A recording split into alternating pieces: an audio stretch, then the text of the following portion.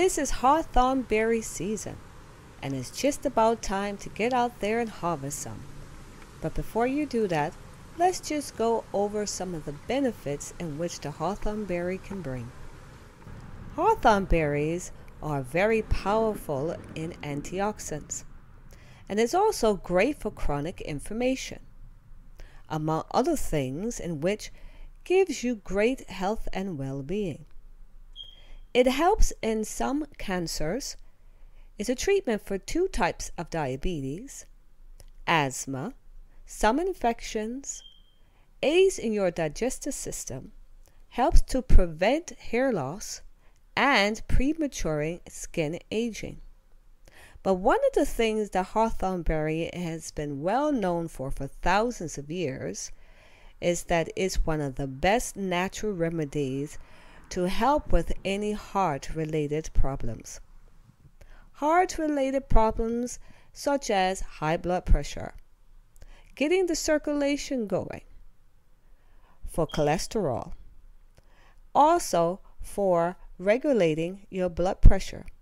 It's been treated for heart diseases, basically anything and everything to do with the heart. It strengthens the heart muscles, which is fantastic. So to get your heart pumping and get the blood circulating through your whole entire body.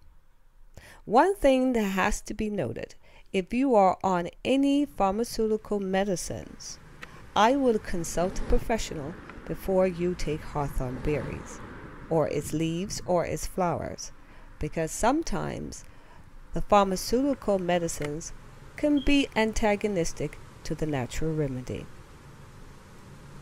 Hawthorn berries are usually ripe at the end of September up to the end of October. It's a good time to collect them right after a hard frost, depending on what area you live in. If they seem about right, then if you don't have a hard frost, you could pick them and just put them in the freezer until it's time to use them. Hawthorn berries can be dried to use for a later date, or you can use them fresh. They're kind of taught to eat fresh, so you may think about putting them in a jam or making a syrup out of them. Of course, you can also put them into vodka and make a tincture out of them. Well, however you use them, be sure to use them. It is great to keep a healthy heart, and of course we all know if you have a healthy heart, usually the rest of your body will work very well as well. So this is just my brief video on hawthorn berries, since it is the season. So take some time to get out there and get some.